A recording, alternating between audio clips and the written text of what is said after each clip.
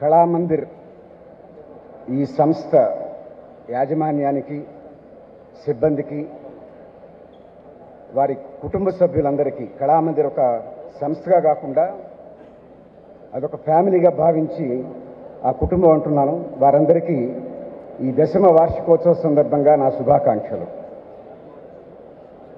ఆరోగ్యమే మహాభాగ్యం అని ఆర్యోక్తి. ఎవరైనా మన పెద్దవాళ్ళు ఆశీర్వించేటప్పుడు మీరు ఆరోగ్యాలతో సకల సంపదలతో వర్ధిల్లమని చెప్తారు. అంటే ఆయుష్ ఆరోగ్యం ముందు, ఆ తర్వాతే సకల సంపదలు. ఆరోగ్యానికి అంత పెద్దపీట వేసినటువంటిది మన వేదం. తొలి వైద్యుడు కూడా శివుడే. మనకు మహాభిషక్ శివుడు. మనకు మన సంస్కృతిలో భాగంగా కొన్ని వేల సంవత్సరాల నుంచి వైద్యం ఉంది. ప్రపంచానికి వైద్యం విలువ తెలియజేసింది భారతదేశమే. సుశ్రుతుడు, చరకుడు, వాగ్భటుడు ఈ ముగ్గురు ఎన్నో ఆరోగ్య సూత్రాలు రాశారు. మన పూర్వీకులు 100 ఏళ్ళు దాటి బతికారు. రామాయణ కాలంలో దశరథ మహారాజు 60,000 సంవత్సరాలు జీవించారు. కారణం ఏంటంటే మనం తీసుకున్నటువంటి నియమాలు, నిబద్ధతైన జీవితం, ఆహారం. మనకు ఇంగ్లీష్లో ఒక సామెత ఉంది, I can tell you if you say what you eat, what you read, with whom you meet. మనం తినే ఆహారం బట్టే మనం చదివే పుస్తకాన్ని బట్టే మన ఆలోచన, మనం ఎవరితో సత్సంగం చేస్తామో దాన్ని బట్టే మన అభిమతాలు, మన అభిరుచులు. ఆరోగ్యానికి ప్రథమ అవసరం ఏంటంటే సరైన ఆహారం, సమతుల్యమైన ఆహారం.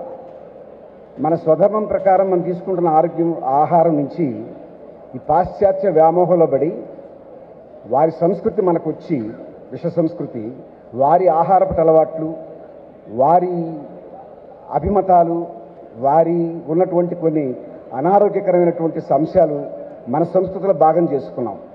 మనకు పిజ్జాలు, బర్గర్లు ఇవన్నీ లేవు.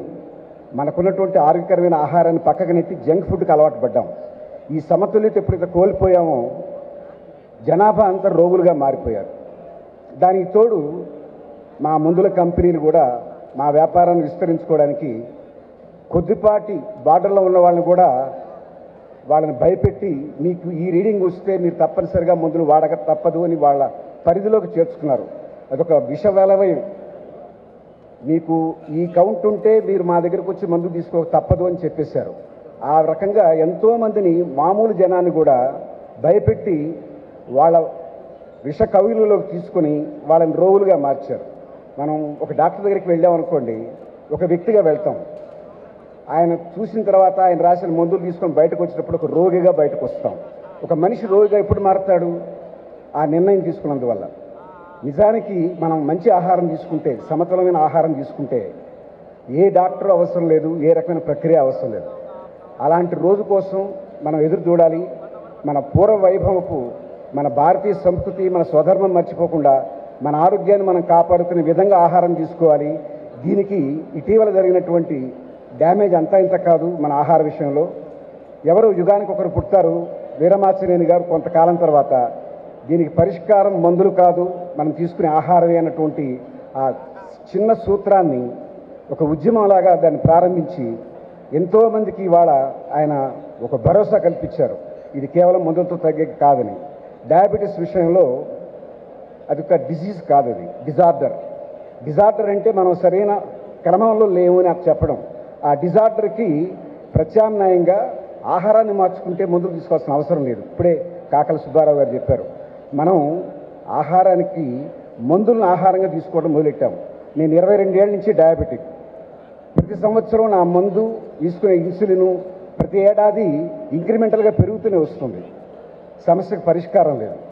మరి చచ్చిపోయేంత వరకు నేను డోసులు పెంచుకుంటూ పోవడమే, మందులు ఎక్కువ చేసుకుంటూ పోవడం అయితే ఆ రకమైన వైద్యం మనకు అనవసరం.